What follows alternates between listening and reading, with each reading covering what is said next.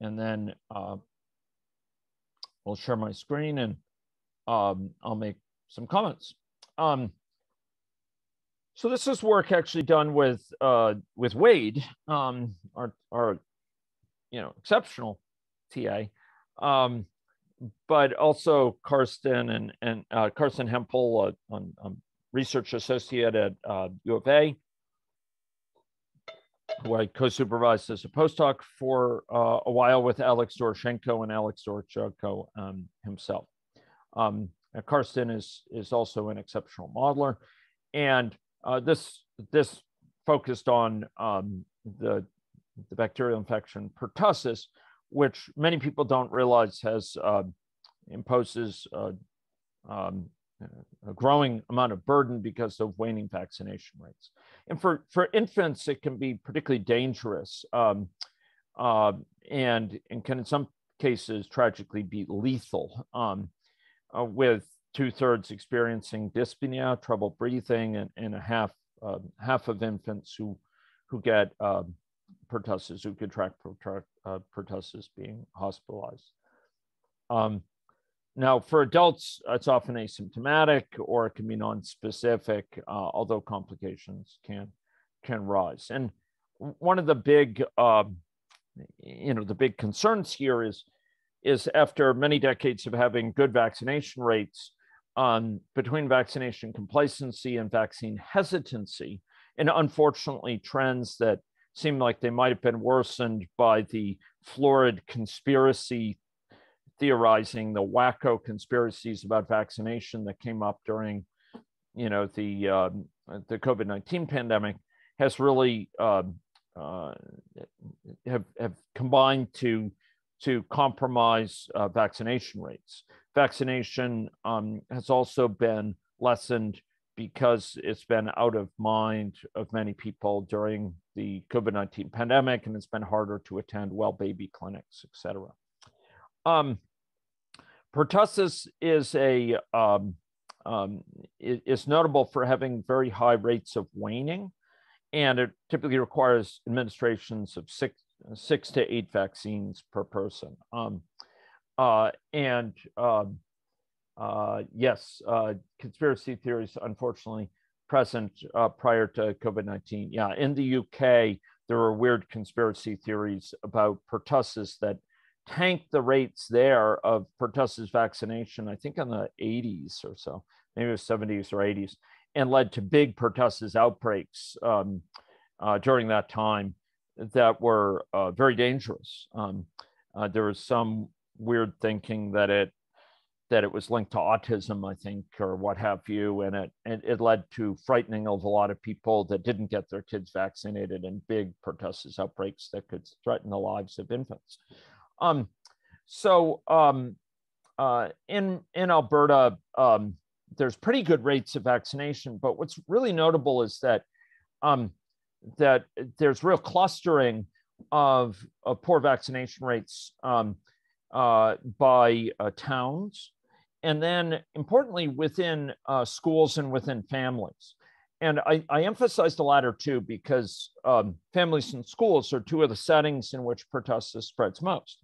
And, if a school has chronically under-vaccinated kids, there can easily be outbreaks in the schools. In an earlier work that's published with agent-based modeling with Alex Doroshenko and Wenshul Chen and others, we focused on outbreak response immunization campaigns focused on schools, and particularly adolescents in schools. But families are also a point of concern because, of course, within a family, you have many family members come into contact with a baby. And if you have many members of that family who are under-vaccinated or unvaccinated, there's real risk that it may be transmitted within the family to the baby. And based on this, people have spoken about the importance of cocooning in a family, of vaccinating a family before a birth, so that the family is protected from coming into contact with pertussis during the infant's earliest years. And there's been acute concerns about this because of notable outbreaks in the past 10 and 15 years among unvaccinated groups, particularly unvaccinated adolescents, and in schools in Alberta. So this is an agent-based model, and often when characterizing model scope, we characterize model components into endogenous features that are generated by the model. This is what the model is generating. Exogenous features, which are represented in the model, like endogenous ones, but with exogenous, we're making fixed assumptions, pre-specified assumptions would be a better way to put it. The assumptions are specified to us. Endogenous things are things the model tells to us. We don't set them. It tells us. In that last model we looked at for calibration, it was generating the number of infections over time. We don't specify this number of infections at that time, that number of infections at that time. No. It's generating them based on the other assumptions. Exogenous things are things we specified to the model. Maybe it's, some assumption about unemployment rate as it might affect, community stresses and risk of suicidal ideation, or maybe it's, assumptions about availability of vaccines or what have you, but they're pre-specified. And ignore things that are left out altogether. This was an endogenously rich model, a model that included many factors, including things such as vaccine adherence and vaccine level of vaccination at different ages that in many models are presupposed or exogenously specified. Here they were endogenous. The model produced them. And the model had processes like vaccine catch-up, where the family would, if it took a child in to a pediatrician and said, oh, this child's actually 3 vaccines behind for their DTaP, for their pertussis vaccine, let's catch them up. That would be simulated in the model. We wanted to understand factors that might drive vaccination adherence and lack thereof, because it was very important for waning of vaccine efficacy, and therefore vulnerability within a family, vulnerability within a school or more broadly in the community. So here, if you had agents, they were born over their life course. This is kind of a life course model. They receive vaccinations. They go to school for a while. They could become a parent at some time. And of course, in their parenthood, they're still inheriting whatever vaccines they received earlier. The occurrence of vaccines are shown here with these sort of lines, these arrows. And at some point they might give birth. And we had a lot of attention to fertility and so on. Because this focused on maternal immunization, we needed to represent reproduction in a little bit greater detail. And so there's age and family structure, specific fertility, where we're trying to match the age distributions in households, the number of children in households, and sort of the distribution among households of different sorts. Understanding household size, because household composition is a factor that plays into risk of pertussis infection. And we had sort of characterization of vaccination, whereby a given child could be in a state of not actually, I think this may have been more at the household level, but of not being kind of having fallen off the track of compliance on the one hand, and then unscheduled. Yeah, the autism vaccine link has been thoroughly discredited by scientific study, but it's one of those zombie ideas that continues to live on and wreak public health havoc, unfortunately, because some celebrity said it one time. So someone could be it could be non-compliant or it could be on schedule. And while they're on schedule, they're paying attention to the vaccination delivery. They're non-compliant, they're just checking out, and they're not on schedule. So the model produced vaccination coverage at different ages, out of this. And we captured contact because of the routes of contact and this idea of needing to protect a child and so on. We captured contacts of multiple sorts. Contacts within the home and within a household, sort of the empty squares there within schools, and then there's particular persons in family networks. So a person has family connections, they have school connections. We didn't go into workplace connections because we didn't think that there didn't seem to be a lot of evidence that they were, implicated in a lot of pertussis transmission. So kids here would go to school, they'd spend time at school, they'd spend time at home, and they could bring the infection home from school. And some of their siblings would be at the same school or other schools. Might bring it around, and a new baby might be at home, for example. So we had multiple types of contacts, and we actually spent a lot of time, getting the contact dynamics right. I'm not going to go into the immunological dynamics, but this was a model that had some kind of multi-level structure. So the idea is, built up a degree of protection against a given against pertussis, and then it would wane over time. So if someone were infected, they would zip up in their protection level, and then it would kind of wane, and they would zip up again. And this is a pretty typical sort of model that is reflective of how waning takes place in infectious diseases. You get some protection from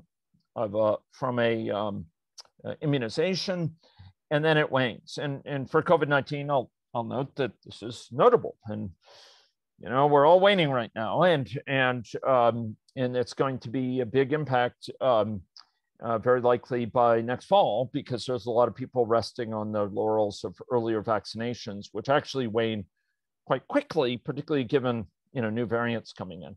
But another thing that could boost them up would be if they were naturally infected. So if they were infected, and I won't go into it, but we had a wholesale cellular vaccine as well as natural infection represented, and there's a whole set of dynamics associated with this that in other settings I've gone into with others who model the immune system, but I won't go into it. But one very important point is that we actually characterized the protection to infants that comes from two different sources. One is from vaccination, but the other is from what's called passive immunity through maternal antibodies.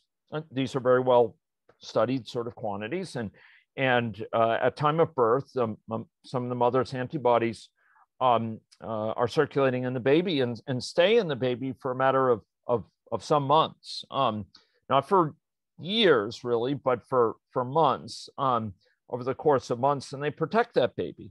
And one of the things we wanted to investigate here was how maternal immunization, so immunization during pregnancy in the third trimester, would impact protection for the baby. And it could protect it in two different means. One is it would boost the baby's protection level, the protection level of the infant to a higher level, but it would also protect the mother. And by protecting the mother, it would lower the chance that the mother could be exposed to pertussis, say through a cousin to the baby, or through other family connections, or by circulating among other mothers, and then bring the baby, the protection home to the infant, to the infection home in a way that would risk infecting their infant. I'm not going to go into the details of that, but it was grounded by the literature, both in terms of immunology and other models, et cetera. Now, the model had a lot of parameters that were estimated from other papers and from the literature. But to this point, it had a really big emphasis on calibration. And there were five or six main parameters that were calibrated here. And they're shown here. They have to do with contact rates at school and home, and in the community, as well as kind of this exogenous infection rate from outside, that might reflect travelers, for example, which are known to have caused outbreaks in Alberta for pertussis and or measles. And I'm having trouble remembering if it was particularly pertussis, measles, or both. And I probably should have noted that schools here were characterized as having kind of an overall school level attitude towards vaccination, which was reflected then in the kind of distribution of families associated with the school, to capture the fact that schools often have real differences school to school in terms of level of vaccination rate and, by extension, attitude towards vaccination. But one of the things I wanted to talk about here was the discrepancy function. This is probably the most salient thing because of where this is in the boot camp and its juxtaposition and motivation through calibration. So the idea here is we have a discrepancy function. Why do we have a discrepancy function? Because we're trying to adjust these parameters such that we minimize the discrepancy between, on the one hand, values from the model, X, and values from the world, Y. And it's a weighted sum of discrepancies with respect to 4 different types of differences, of sub-discrepancies. Each of these types of sub-discrepancies characterize discrepancy with respect to some type of observable. There were 4 of them here. And each of these were formulated with a sub-discrepancy function that was kind of inspired by a likelihood function. It was sort of a pseudo likelihood. To sort of read this, what you get is a difference. Okay, it's a difference in the mean from the model versus the mean number of infections, sort of the corresponding value from the world, number of infections in the world. And this was value of a normal distribution. So if these two are the same, a normal distribution peaks at its middle. This is a zero, a value of the discrepancy centered at 0. And so it would be at its maximum. And you would get a log of that, which is equal to 0, and minus that would be 0 as well. And so, but if these were further away from each other, it'd be a lower value of that, and essentially that term in this would be smaller. It would be a quantity whose log would be negative, and therefore the minus of it would be positive, and so it would be, so basically this would decrease as these two are further and further apart. It's a sub-discrepancy function that if X and Y are the same, give the exact same value, this is going to have a value of 0, and so there's no discrepancy. But as these two draw further and further apart, it's going to have a bigger value. And then it's multiplied by a weight here, which kind of reflected how much emphasis we want to put in. We had another one, which was the cumulative distribution function associated with this, kind of viewing year to year the number of infections is kind of a distribution. We are trying to match that as well. So this is a cumulative density of yearly incidence. So we're trying to match that. So we tried to match mean incidence, cumulative density. So across different years, it's variable. And if you wanted to kind of match, how does it vary year to year? How much is high numbers versus low numbers? You could define a cumulative density function as saying, there are some years where you have up to, dozens, near 50 incidents here. And then there are some years where you just have a handful of incidents. And what does that cumulative density function look like for this? And then we have two other terms here. This age-based, this is age distribution of incidence. So how much incidence occurs in the 1 to 4 year age group, or 4 to 10 versus the first year of life, infancy there. And we were trying to match all of those. After all, the model has age and has schools for the appropriate ages, and kids going from school to school, and age structures of families. So we want to match that. And then we want to match yearly incidence, what's called the autocorrelation function, which basically will say, if you had a high number today, how does that associate with whether you're likely to have a high number the next year, or the year beyond that, or the year beyond that?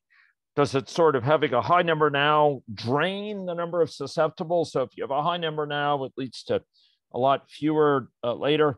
And we tried to match this autocorrelation function. And this is the one where we didn't do great, but we didn't do horrible either. It matched, in a way that's not totally embarrassing. So we were matching all of these, and we also matched this risk ratio, as I recall, since last vaccine dose, and vaccine coverage also. We needed it to match those things that we see from the world. So this is something that's measured empirically. So essentially, we were minimizing this function. This is what I would call a fairly heroic calibration efforts. We have other models that go like this, but the types of things that it tried to match up are, a little bit distinctive. I mean, it was trying to match up different types of data here, and it ended up matching quite well. This is a graph of, as I understood it, from the contact patterns that come from the model. And the idea is that if you go look at the literature on contacts within the population, mixing patterns, you find that there's well-established understanding that people have contact most with people of similar age. That may be their spouse, it may be siblings, it may be kids in the same school, the same classroom at school, what have you. But there's a lot of contact also with people a generation older than you, might be your parents, for example, your aunties and uncles, or those, once you reach an appropriate age of childbearing, et cetera, those a decade younger than you. Maybe those are your kids or your nieces and nephews, et cetera. And so people have studied in different countries what this contact matrix looks like. They've sought to measure it. We've done a lot of that work with smartphone-based data collection, where you can record automatically connections, but others have done it through surveys and so on. And basically, the model generates this sort of data. This emerges from the model because contact is, you can't just put this in. This isn't something that's, you can just stick into the model, because the model generates contacts from occurring at school or occurring at home or occurring in the community. And that collectively needs to match up with this type of data. And it matches very well, this sort of empirical data. So this was another sort of criteria of validation that we undertook with the model. And I believe these also were kind of validation criteria. We didn't calibrate against them, but we expected the model to match adequately against them. And, from this, we got out values of calibrated parameters. We got out values of the parameters that allowed for these sort of matches. And having so done, we could then run the model in various scenarios and study the effectiveness of maternal vaccination and conduct sensitivity analyses involving different types of assumptions which are not firmly established, such as whether maternal immunization blunts natural antibody responses in infants, or if we assumed that we were really good, like the cases we get are most of the cases out there, whether they're only a fraction of all individuals getting sick and we're missing most. See to what degree our assumptions hang on that, or whether the model results are totally different if we assume that, or if we assume vaccines were administered against across 50% versus 75% of pregnancies, we could vary that and see how did that affect our results. Or if we assumed, if we were to assume only that the maternal immunization doesn't help the infant directly, only by protecting the mother, how much of the effect of protection comes through the mother being protected from infection? And we run the model because it's stochastic. We ran it 30 realizations each. This is Wade realized the details of this model, much of it, and so he'd be a great person to speak to if you want to ask him. It's a population size of 500,000. We ran it for 50 years, and we had a relative to UTS question, we had a 20-year burn-in period before maternal immunization begins. So long and short, we found under these different sensitivity analyses, including alternative durations of passive immunity, we found high levels of efficacy of maternal immunization for pertussis. Basically, we were getting levels of vaccine effectiveness in the levels from 60s to 90s, where most of them for vaccine effectiveness are in the 80s and not, well, for vaccine effectiveness in the 80s for 90s. And much of the effect was from vaccination, some from the cocooning effect by vaccinating the mother.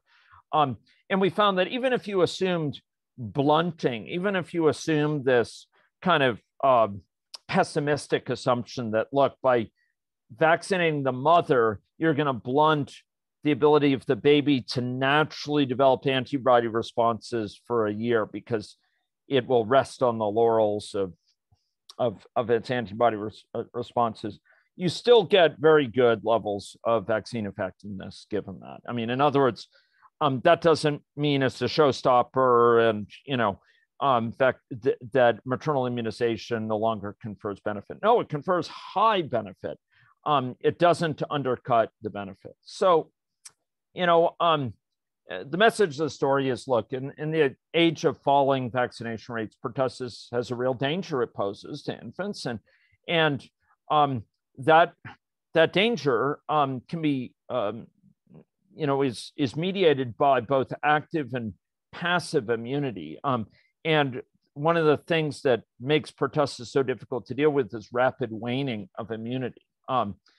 And by taking these factors into account explicitly in a model, and reasoning about the different transmission routes, those at homes and schools particularly, we can evaluate, the gains from maternal immunization and demonstrate that it's actually highly effective, even given wide ranges of assumptions about possible alternative interpretations of the scientific evidence or possible, theories about how it interacts with infants' own immunology. It's highly effective. Cocooning is important, but maternal vaccination looks to be very efficacious. And from the calibration side, what we what we found is that we set a aggressive target for calibrating the model, for matching the model up with data.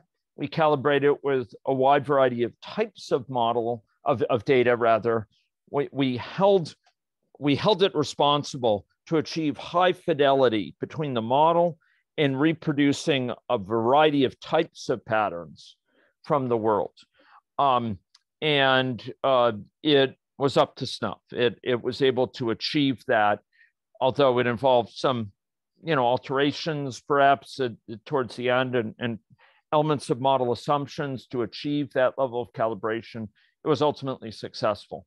And, a model like this, having been calibrated, can serve as a really potent vehicle for looking at things like vaccine effectiveness in this complex milieu of, the time of pregnancy, after birth, the maternal contact, both providing maternal immunizations and in having contact with the baby, et cetera.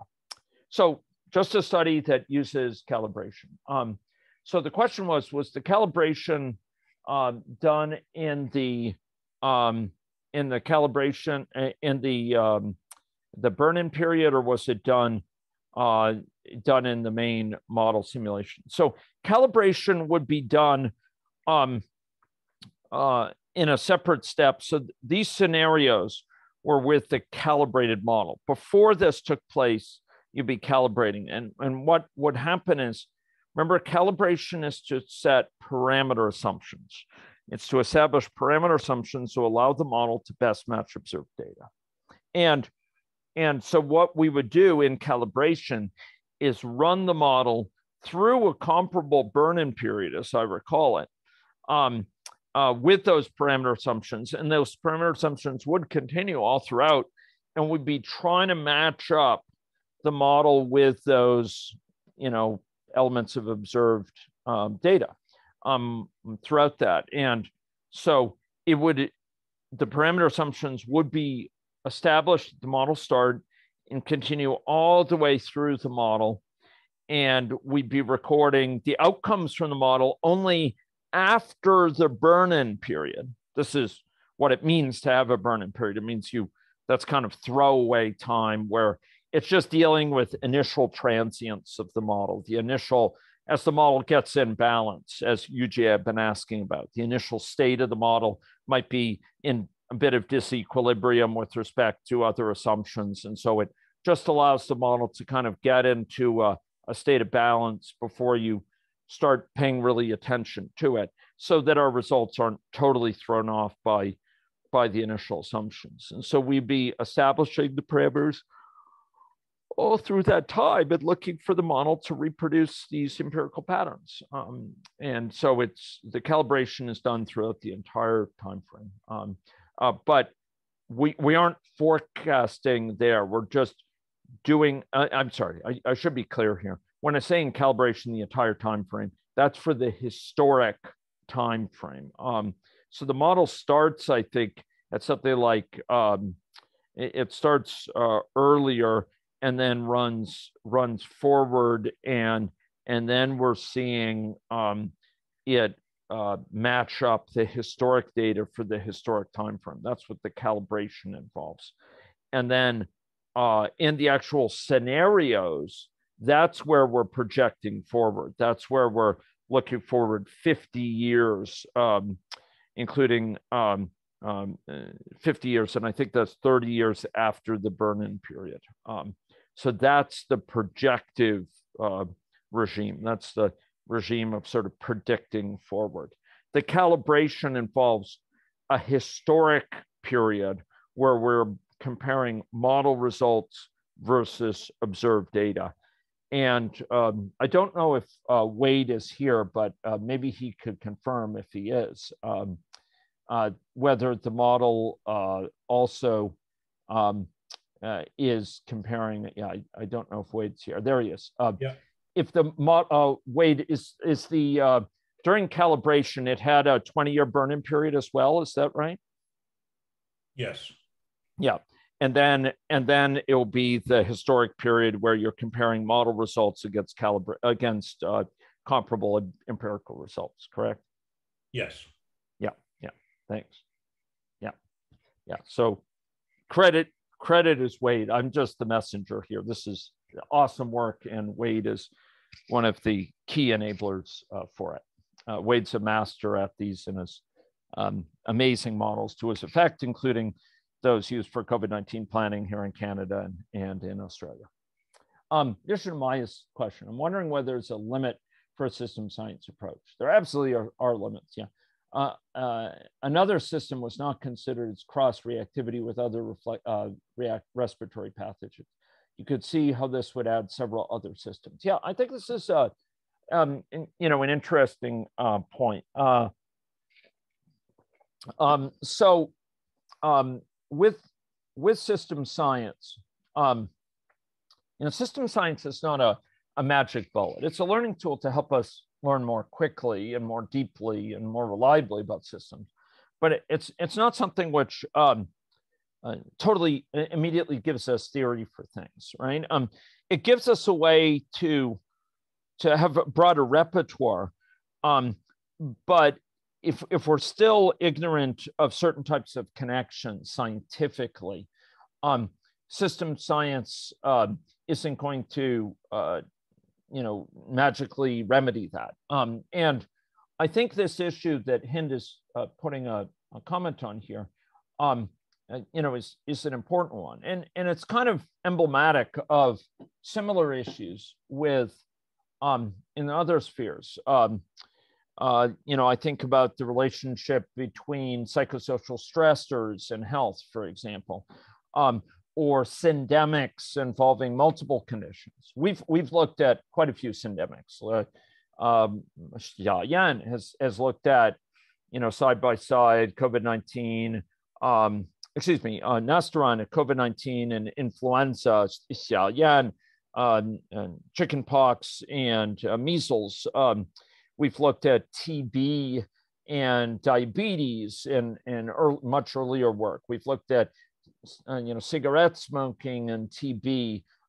Things that are often considered in isolation can be fruitfully viewed together and sometimes need to be viewed together. If it requires nothing more than looking at health disparities in Canada to find that many of the communities that are hardest hit by chronic diseases are also hardest hit by, infectious conditions as well as often,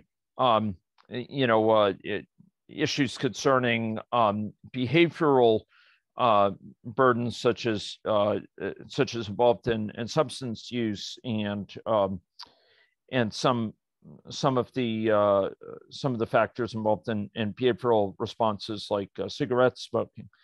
And I think one of the things we run into all the time with applying system science approaches is needing to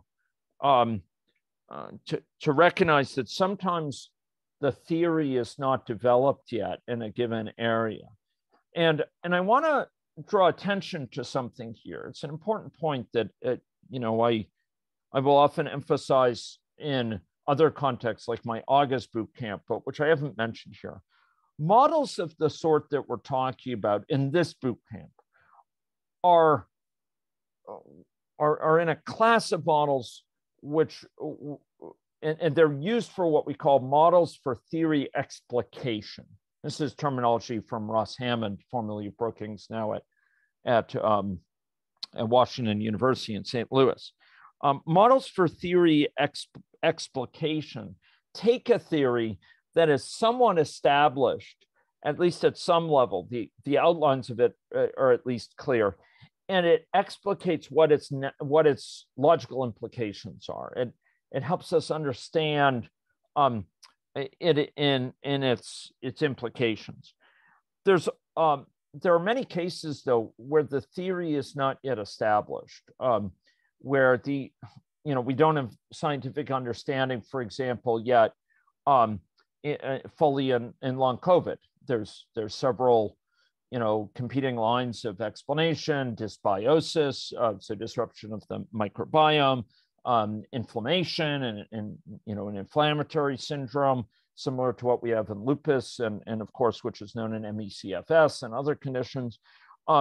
There's reactivation of viral reservoirs or viral fragments in multiple organ systems. And these are kind of competing hypotheses to explain things like post-COVID fatigue syndrome as compared to post-severe COVID syndrome, which is maybe more secondary to severe organ damage and treatment response to treatment.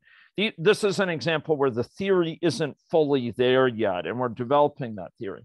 And models in those cases, and in cases involving, interactions between psychosocial stressors and outcomes, some mental health issues, models there can often be used for theory building. And the relationship of the models to data for theory explication is much, much, much closer.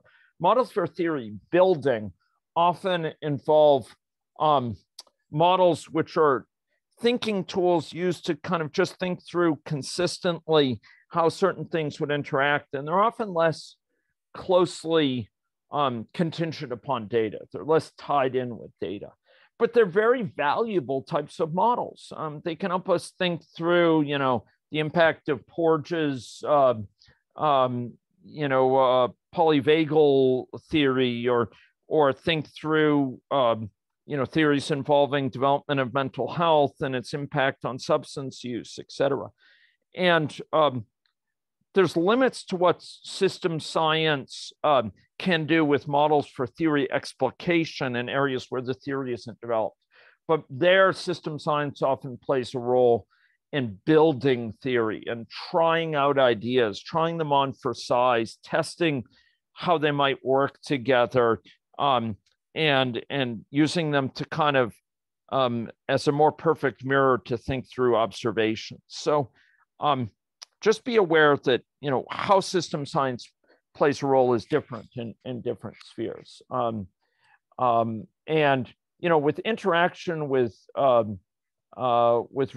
different respiratory pathogens, I think this is, an interesting area where there needs to be more scientific evidence that would suggest some components of, how risk of pertussis might be worsened by exposure to other pathogens, for example, or how vaccination might lead to cross protection from other pathogens, et cetera. For example, it is known that that immunization for influenza might confer some protection against COVID-19 as well. So anyway, I'll leave it there. But I agree, there's limits there, and often models are tools for allowing us to test out our theories. But when the theories are absent, while the models could express theories in that area, how they relate to possible theories is different. They're used for theory building, and often that they have less direct relationship to data and more of a kind of role being used in a flexible exploratory fashion. Any other comments, questions I could address? Yeah, sure. Glad if I offered some value. Okay. Well, we're a little bit thrown off for time here. I don't want to in any way minimize the value of this discussion, and I welcome this discussion. This is the most important thing to have. I see this a question: when there's lack of theory, do people use intuition on the situation to create theory? Well, I mean, you can use intuition. Often there's little pieces we know, right? There's regularities we observe from the world. We may not have theory, but we may have built up a certain awareness of certain features of the situation. And often models can take it out of our head and try to knit together what we do know in little bits and pieces. And as Hind said, these can include empirical observations historically, but also lab experiments, potentially, animal studies in labs. It can also include, clinical observations, et cetera. And there's no shortage of theories that are kind of broad, that try to advance, theorizing, about broad areas. I've mentioned Porges' work earlier. I know there's work in mental health and addictions like this, in governing substance use, for example. And often we can use those to kind of try out ideas. I know there's also a cottage industry, practice-based knowledge, exactly, from clinical practice. There's some wonderful editorializing on the use of a system science lens here, or that is germane to it, to give us more evidence-based practice. We need more practice-based evidence, and I think models provide a way of tapping into some of that practice-based knowledge in important ways. But here, there's no shortage of theories in the health side, as people will probably be aware. What goes by the term theory in the health side is, or model, I should say, in the health side, is a little bit different from the models we're talking about. But the health belief model, or the theory of reasoned action, the trans-theoretical model, these various types of models, which are often conceptual constructs that are useful, but they're not precise and testable. I'm not saying they're not valuable. They really are, but they're not models in the same sense we're talking about here. Very precise assumptions that can be then run and tested and understand their implications. But there's quite a lot of uses of models, including agent-based models in particular, to kind of, that are inspired by those general theories or models, but which then are used for thinking tools. They're used for thinking through theory in this area and maybe making sense of it with evidence. And I think there's a lot of potential for that. Thanks. Glad if this is useful. It is discussion. This issue of models as tools for theorizing is something that is actualized in many spheres, and some of those at greatest, who are strong practitioners in practice-based evidence. My colleague Kurt Stange at Case Western, for example, and our collaborator on some of our work, sponsor of 3 hackathons that we've run, or some of what goes on in biology labs actually uses these sort of models to stimulate theory, to interpret things, to think through what we're seeing evidence-wise, trying it out. Gosh, is it consistent with this model or that model? And again, it's a different relationship. Often it's more free-flowing. Think about how to explain this best with models. And it is germane to this boot camp because there's some really neat work going on in inferring model structure from observed data. That's very, very interesting. And given enough data, maybe it's data from wearables and smartphones, and from environmental sensors or whatever, you might be able to start to understand some features of governing processes, at least operating right now, if not necessarily causal structures. And I think there's a lot of value for thinking about this as well in a systems data science context. Okay, so I think we'll stop now if we could. I'll once again, like yesterday, I'm gonna shut this off so we can get the videos downloaded. You may have seen I've been posting a lot of videos in the last day. I think they seem to have been well visited by somebody. I don't know if it's places here, people here, or people on the broader internet, but they've already achieved some currency. And we'll see if we can get these new ones up there. It's 12:15, so I think we'll reconvene in an hour. And there'll be 1:15, and we'll take it from there. Okay. Thank you very much. And I look forward to coming back. And I treasure these sort of interactions with the chatter verbally. So let's kudos to those who have put those forward, and let's keep them going. Thanks so much, and see you at 1:15. Thanks.